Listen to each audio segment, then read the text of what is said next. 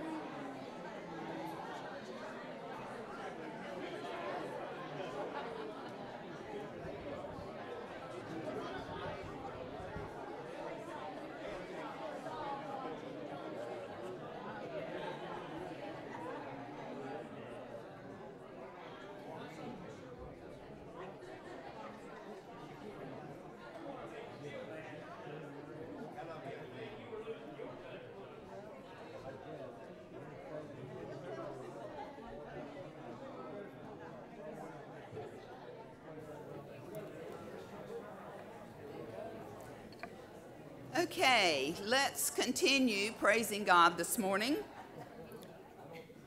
Again, the words are either on the screen or in The Faith We Sing, 22-23. They'll know we're Christians by our love.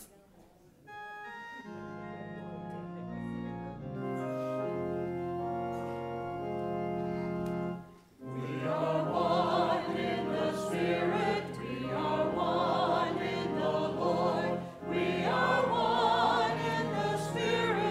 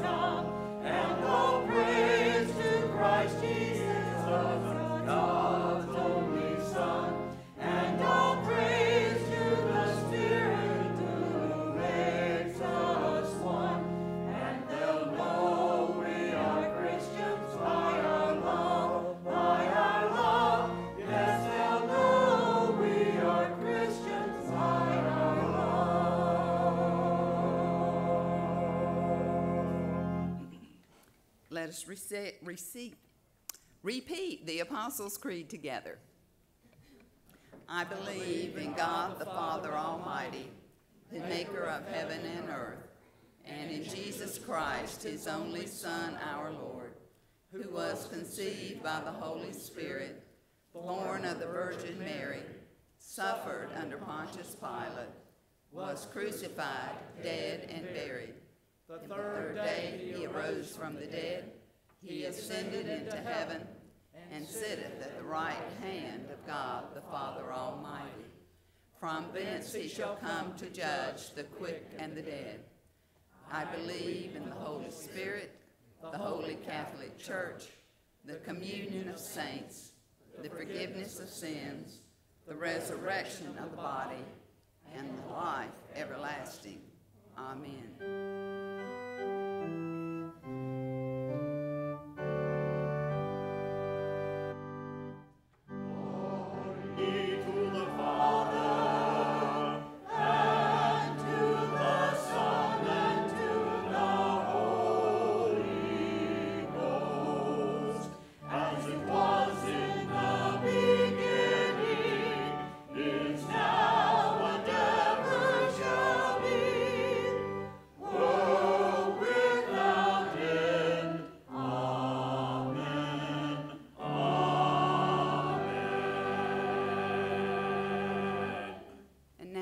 Seated. It is good to be back in God's house this morning, and we're so glad that each one of you is here. We're so glad that the weather's warmed up. So anyway, there are several announcements in your bulletin. First, though, if you would be sure you sign the attendance sheet inside the pews there. And if you are a visitor, a first-time visitor especially, would you please put your name and address and a phone number or some way to reach you. We have a little gift for you, and we appreciate your being with us and worshiping with us this morning. There are several announcements in the bulletin, and you can read those later. One especially call your attention to, so you can mark your calendar, Sunday, May the 3rd, which will be here soon, which is May, I'm backing up, sorry. Yes, it's already passed, see how late I am.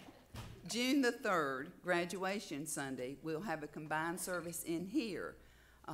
Allan says that the graduates wanted to have their graduation service in this big sanctuary. So we'll have a combined service here on that Sunday. So be sure and mark your calendar for June the 3rd. There will be no Kids Steps this evening because Shannon Moser's husband, Trey, was taken to the hospital last night with chest pain, so we certainly want to keep them in our prayers. There are some other things, including some meetings that are going on this week, and you can read those at your leisure. Vacation Bible School will be coming up, and they need folks to help and sign up for different jobs there so that we can make sure our children have a grand time at that. Are there any other announcements? Okay. In that case, let us prepare our hearts for prayer. And we're so glad this morning that Diane Catlett and Donnie Finch are both with us. And so we want to remember those and others on our prayer sheet in our prayers this morning. Our call to prayer will be on the screen again, or in the Faith We Sing 2224, Make Us One, and our response will be trust and obey God's word. Will be bind us together. I looked down the wrong line. So let's prepare our hearts.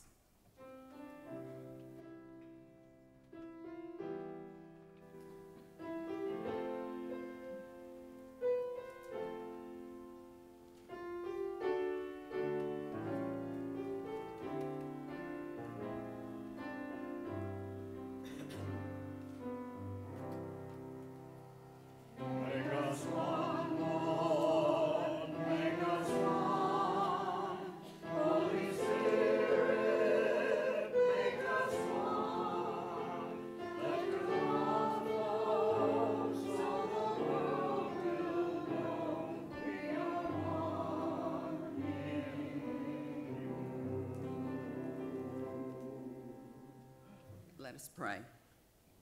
Gracious Father, We do thank you for the privilege to be in your house this morning. We thank you for the blessings of this past week and ask for your guidance and grace in the coming week. Lord, let us be open to hear your voice and to follow the path that you have for our lives, to look for you for our direction. As we see the trees, the flowers, and the grass coming back to life with the warm weather, and we're grooming our lawns and trimming shrubbery, remind us how you trim the dead, unhealthy things from our lives. Faithfully trimming and pruning what is no longer vital in our lives helps us to be the best that we can. Hear us, Lord, as we pray the prayer that you taught us, saying, Our Father, who art in heaven, hallowed be thy name. Thy kingdom come, thy will be done, on earth as it is in heaven. Give us this day our daily bread, and forgive us our trespasses, as we forgive those who trespass against us. And lead us not into temptation, but deliver us from evil. For thine is the kingdom, and the power, and the glory forever. Amen.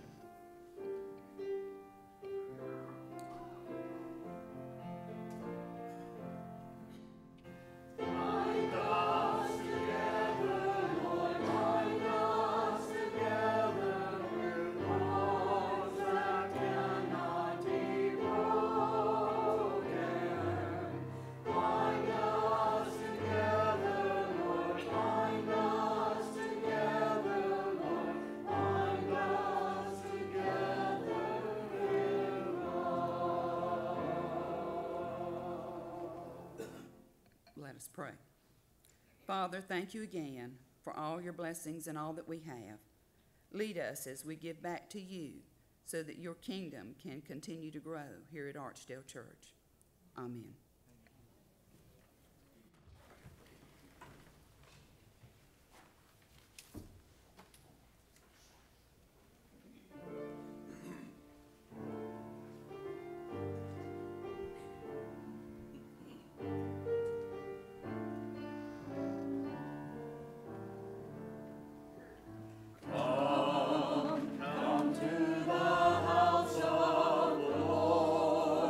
Bring all your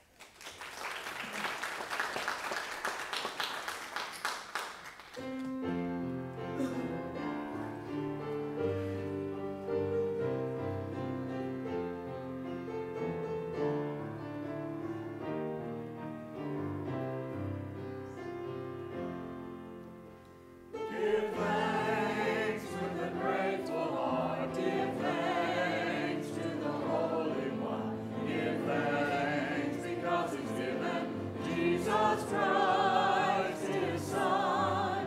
Give thanks with a grateful heart. Give thanks to the Holy One. Give thanks because he's given Jesus Christ, his Son.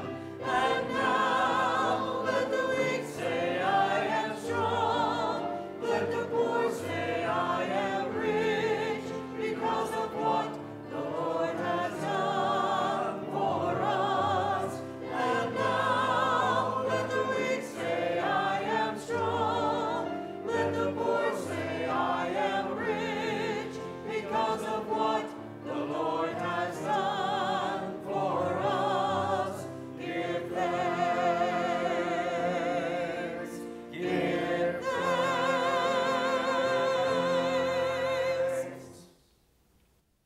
Please be seated.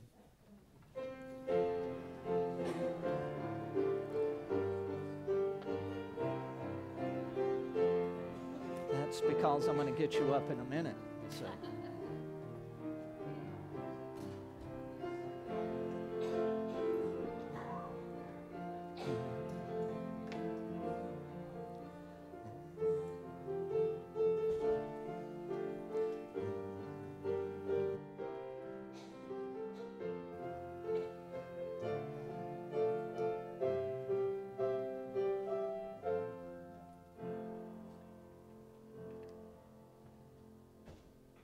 Good morning.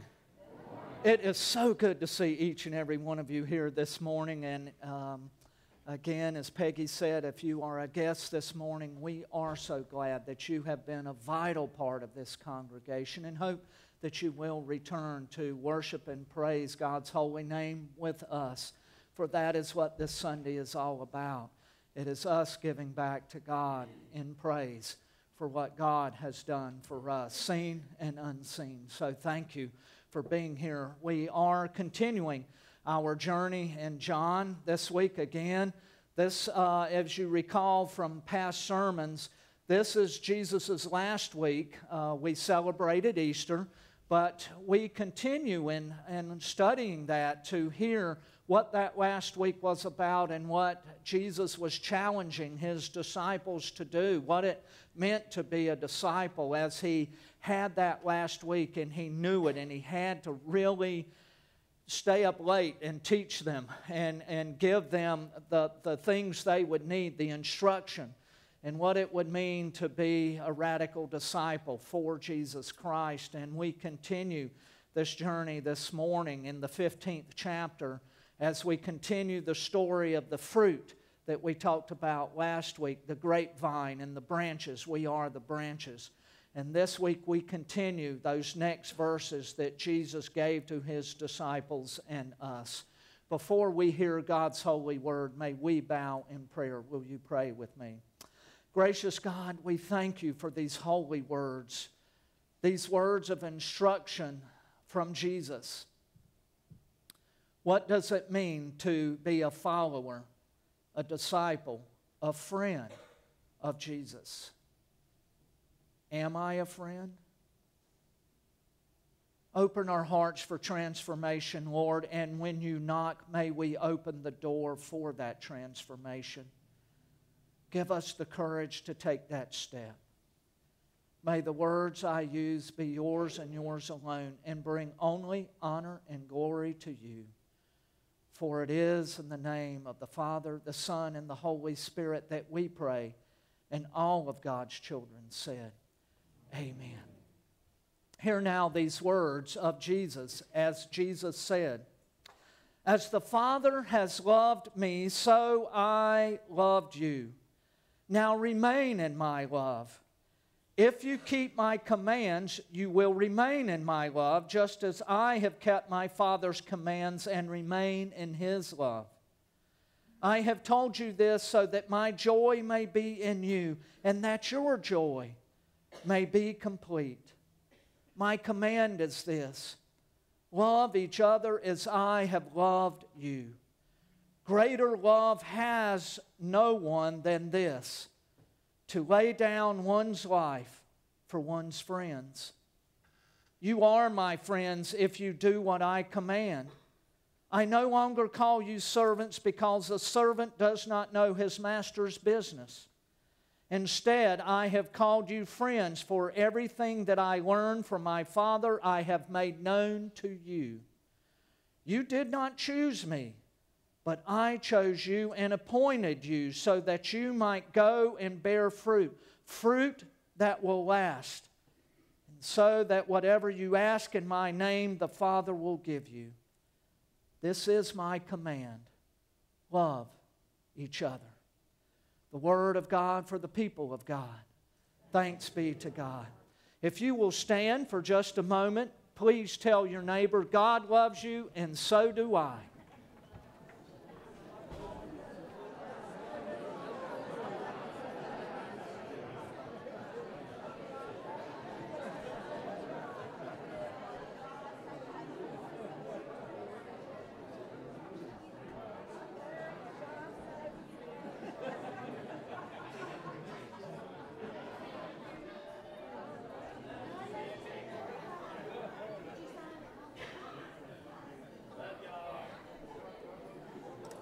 Please be seated.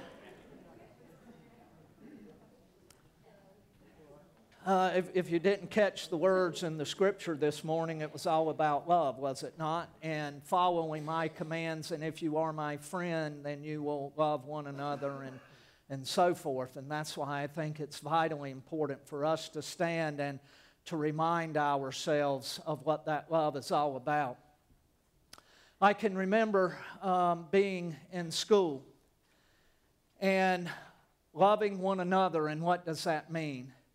Now, when you're in elementary school, for young boys to love girls the way Christ wants us to is impossible, right? Because girls have cooties.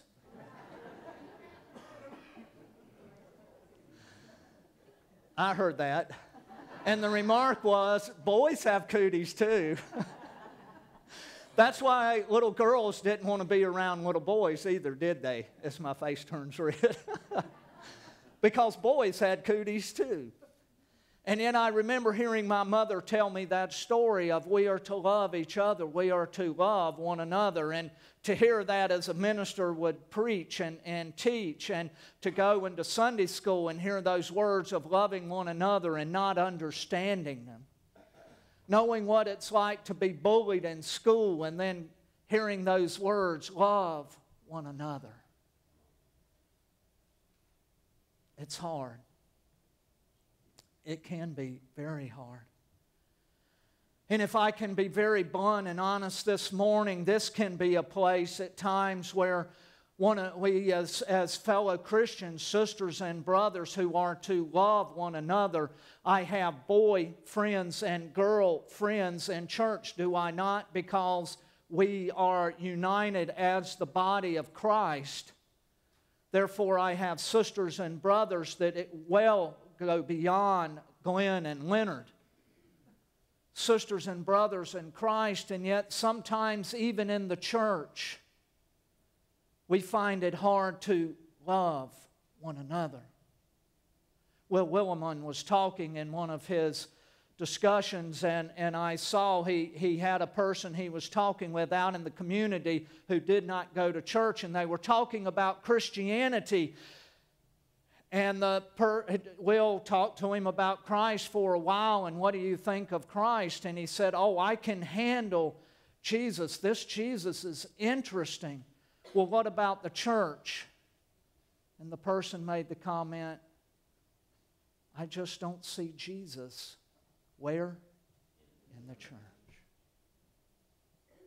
It can be hard for us when our feelings have gotten hurt, whether at home, at school, whether at work, or whether in the church, to love one another.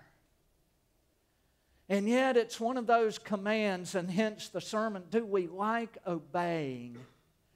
We in America who have our own ways of doing things, we've been taught, we're the richest and most powerful country in the world. We've been taught by society and school that it's up to us to go after what we want in life, to push it through, and it's our gifts and graces, it's our smartness that has gotten us where we are. It's all of this. It's me, it's all about me, and that's why I am who I am and where I am in life. If I'm going to succeed, then I have to be the one that pushes it forward. There's something in our culture that says that. It's about us. And yet here's Jesus today in the Scripture that really pushes against that notion. And it says, are you willing to obey? There's something in Jesus, if we listen this morning and hear it again, that He talks to us about. It's about who we are and what we're about.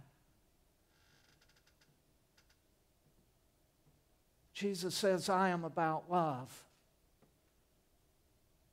I am about love. And if you are going to be my friend, notice Jesus this time didn't say servant. Up until this time, He's talked only about being a servant. A servant to Jesus because He is the master, and a servant to the world.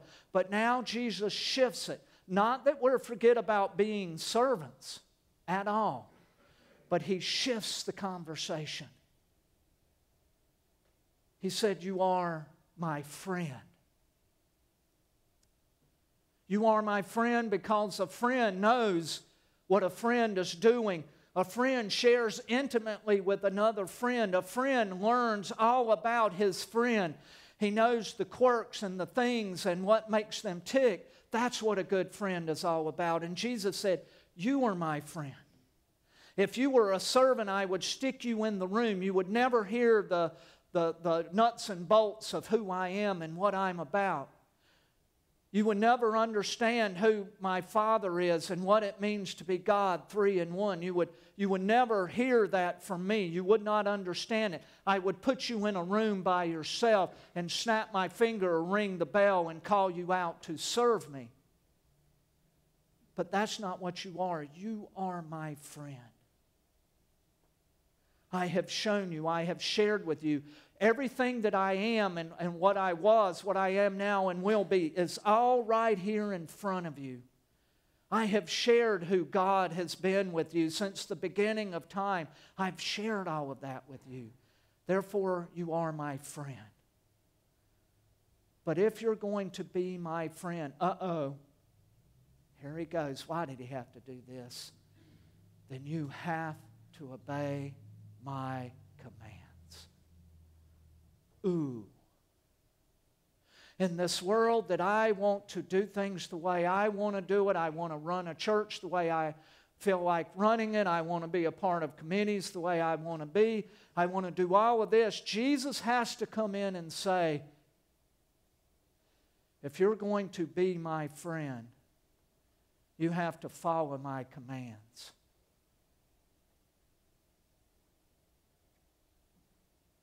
And if you're going to be my friend, you have to love one another.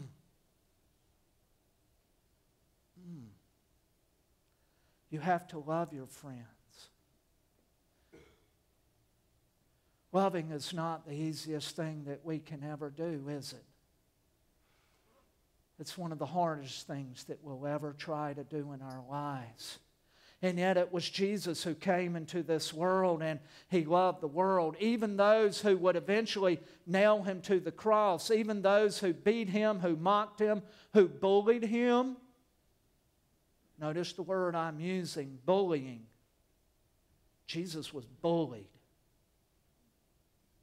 And He wasn't just bullied by the Romans and the Jewish leaders back then. He was bullied by every single person in this place right now.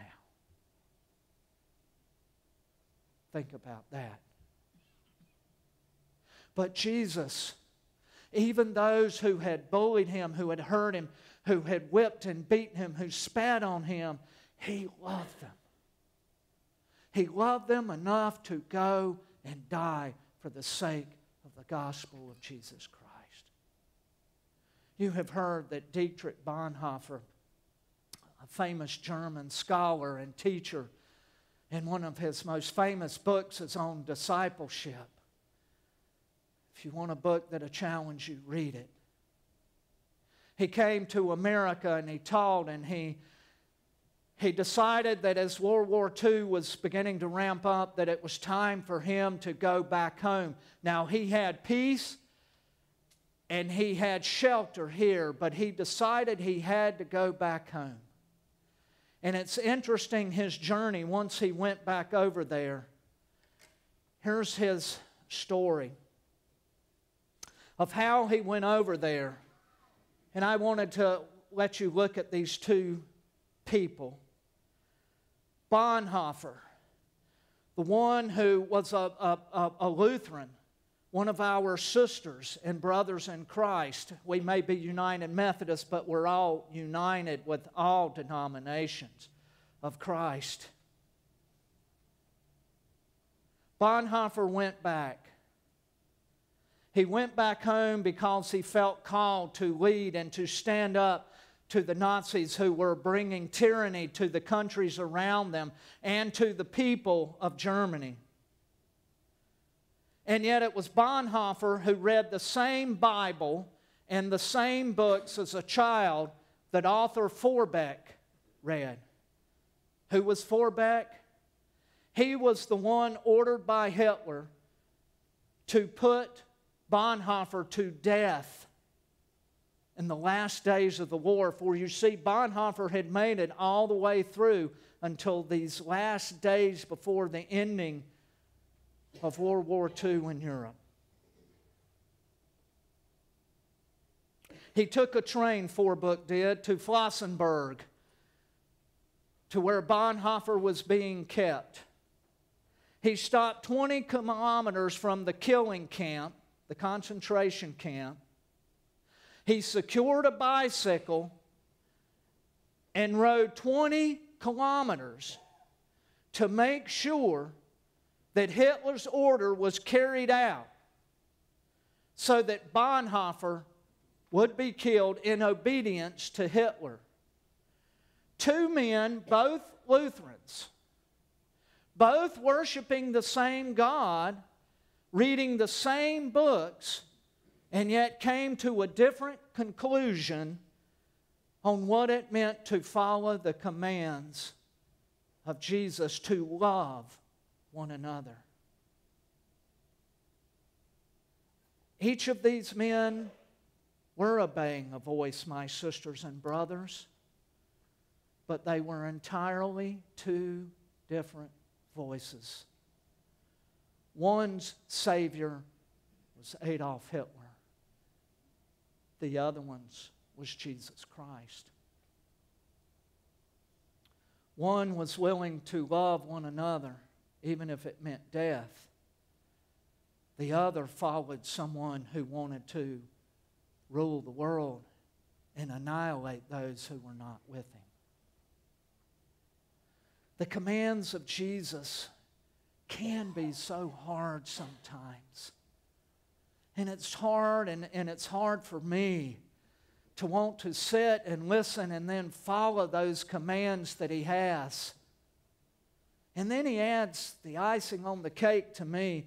He said, if you love one another as I have loved you, and you follow my commands and will be my friend, then you will have a more joy-filled life. Wow. Yes, but Jesus, it may send me to a concentration camp. It may make me go up into that bully who's bullied me at school for the last 2 years while I'm in junior high, elementary, high school, and you're telling me to go up to extend my hand and to tell them, God loves you, and so do I. It's that person in church that's annoyed you or whatever, and you just don't get along, and it's God who's telling you to go to them, put your hand out in sincerity, and say, God loves you, and so do I. And from that you will sleep better. Your life will be better. Joy will fill you as never before, Jesus said. Because that's what the kingdom of God is all about. You know, sometimes when I can't sleep at night, it's because things are running through my head. It's that time when I'm not letting go of things. It's when I'm not truly in joy. I must admit, I'm not sure I'm really Jesus' friend because I want to hold on to the things He's not holding on. And I'm not willing to do that. And Jesus comes back through daily devotions, the upper room, or other things that I read, and it's amazing how that devotion will come and speak to me that day and say, you know what are you holding on to that God wants you to let go of? What are you holding on that you're worried about that God's not? What is it in your life that God's calling you to do that may make you unpopular? But in that you will find joy, because joy comes from the love of Christ and listening to Him when I turn it all over to Him. What is it? What is it? What is it? And yet it's our Savior who was willing to sit the disciples and the other people who were in the room with Jesus or in the area and tell them sincerely and honestly, just like my parents would do when I would stray and I wouldn't study, or I would do something I'm not supposed to. And most of the time they would sit down with me and have a conversation. And that conversation would hurt. But it was a conversation I needed to hear so I could be the person that God had called me to be, and my parents knew deep down that I could be. That I could be.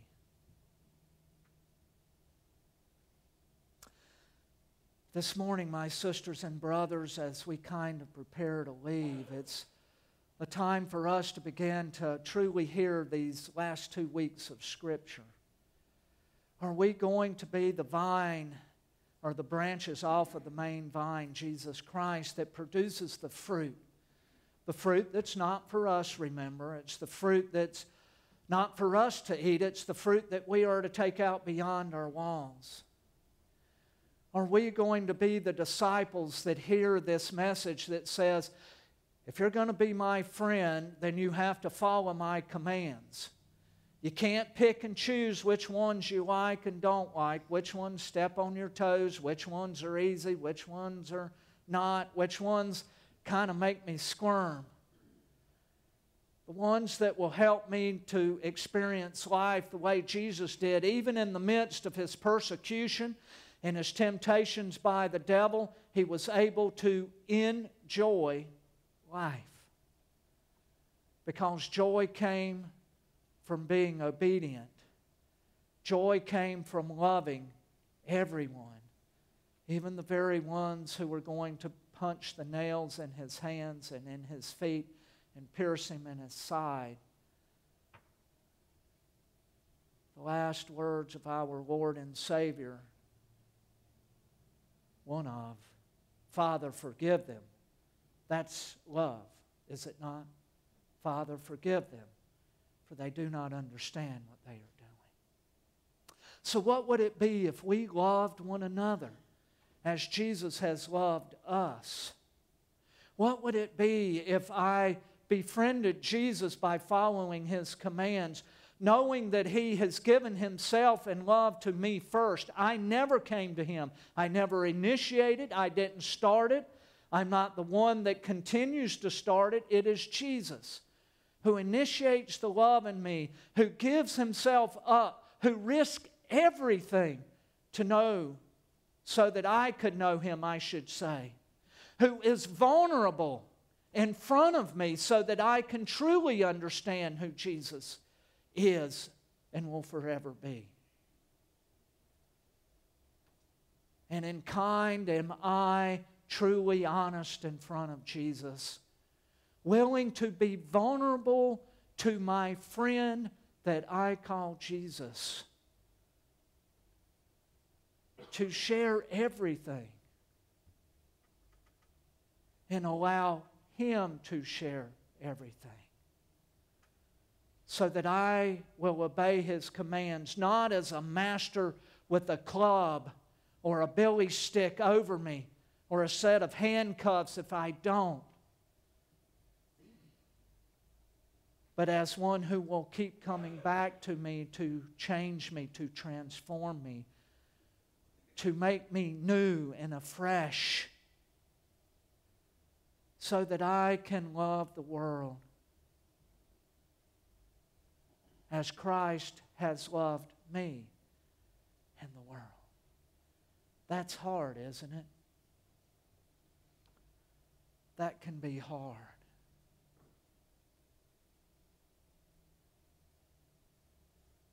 My older brother Leonard one day went outside to play with his best friend David Bailey.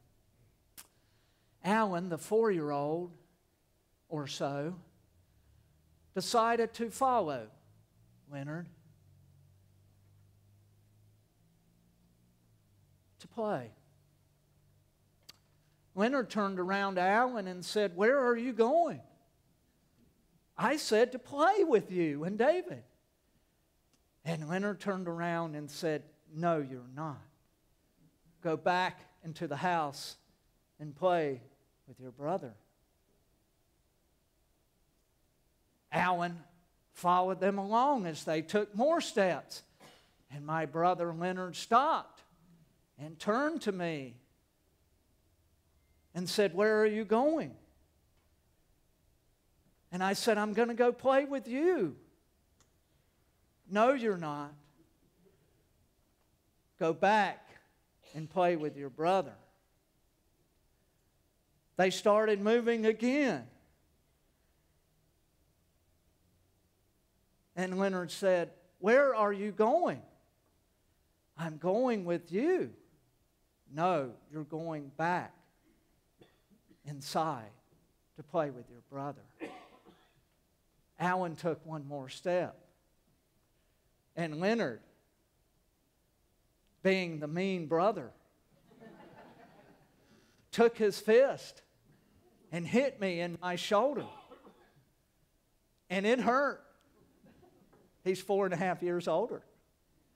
And I ran back to the house and I cried to my mother, who believed that I was trying to get my brother in trouble and punished me. That's the truth.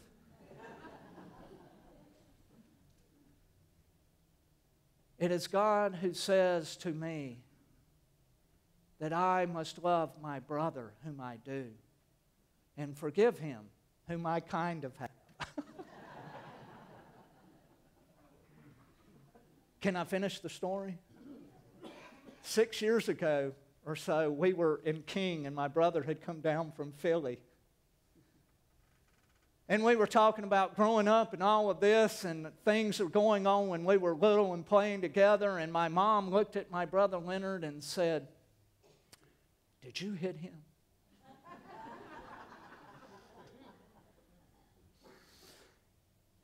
And my younger brother Glenn began to laugh because he knew the story. And my brother Leonard began to grin. He looked Mom in the eye and said, "Yes, Mom, I hit him." My mom, tears began to come up in her eyes. My hand went up. And I said, "Yes, redemption has occurred." I say this story as laughter so that we can be joyful. It was when we were kids, and I loved my brother Leonard dearly and my brother Glenn. We were tight.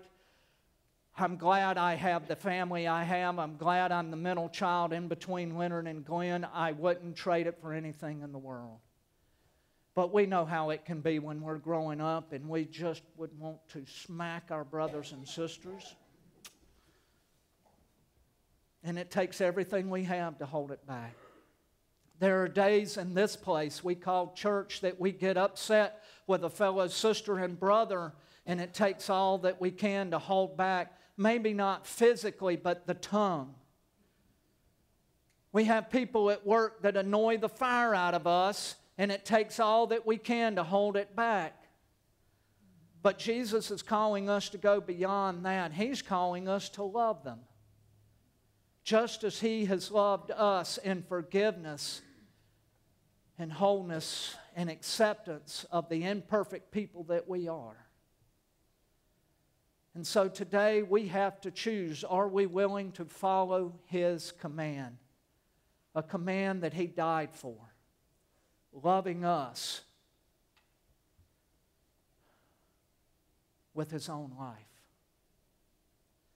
Are we, my sisters and brothers, willing as sometimes arrogant human beings, that's me, willing to submit to the commands of our Lord and Savior and to love one another and to love each other as a friend and as Jesus loves us. And by the way, who are our friends? They're not just the people in the church, are they? Jesus said, your friend is Adolf Hitler, is the bully who bullied you, are the people in the community that you have no clue, you've never met them. They're our friends too. Will we love them as Jesus has loved us? That's hard. But that's Jesus. Will you pray with me? Gracious God, we thank You so much for this day. We thank You for what You have done for us and how You have shared with us. You've given to us. You've been honest with us, even when honesty sometimes hurts and makes us think and makes us change. You have loved us, and You continue to do so. And we say thank You. Be with us on our journey, Lord, that we will love one another as You have loved us, that we will be Your friends and obey Your commands by being Your friend. Because the flip side of that is if we do not obey Your commands and we do not love one another, then we are not Your friend. Forgive us, O Lord, for the times that we have not. Strengthen us that we will take that strength and use it to become better friends to one another, even when we want to take our fingernails down the chalkboard because it's driving us crazy. Loving someone, that we will remove the hand from the chalkboard, turn around to the person and say, God loves you and so do I. I truly love You. Be with us, that we will be a church where people see and hear, and that they will know we are not just Christians, but we are friends of You, O Lord, by the love that we share with one another and the love that we share out in the community. Thank You, Lord. Thank You. For it is in the name of the Father, the Son, and Holy Spirit that we pray, and all of God's children said, amen.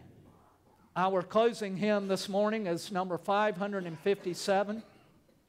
Blessed be the tie that binds us, the tie of love.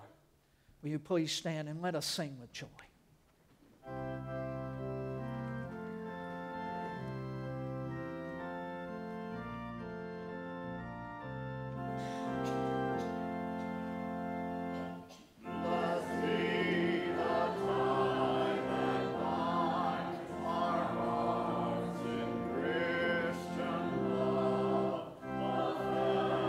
Fellowship of kindred minds, this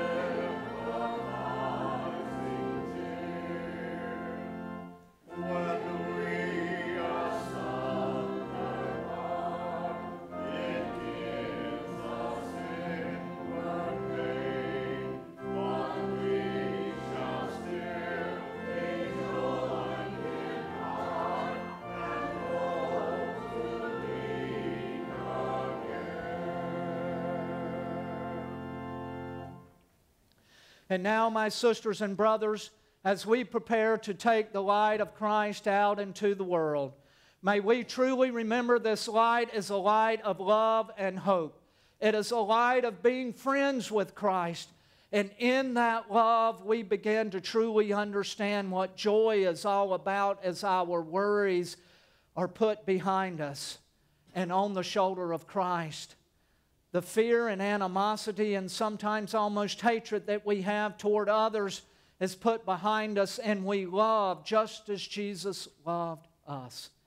May we take this precious light into the world, that the world may see in us not just a reflection of light, but the true light of love and hope and joy and friendship to all. In the name of the Father, and of the Son, and of the Holy Spirit, go and share this light of love with a hurting world. And all of God's children said, Amen. Go in love.